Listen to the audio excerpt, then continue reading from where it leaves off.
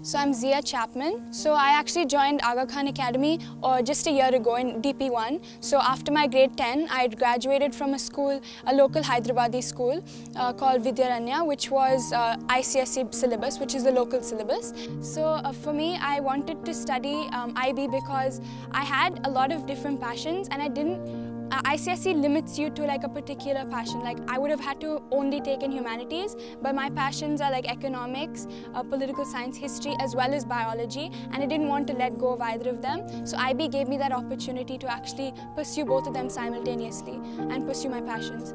So I think in IB it's all about perspective. So like actually being an IB student, you don't look at the picture just from this angle. You look at it from all the different angles that you could possibly look at it and then decide. You don't there's no preconceived notions, there's no judgments. It's all about looking at it from different perspectives, different lenses, communicating in your classroom with people who have a range of different ideas about a particular situation, and then coming to a conclusion.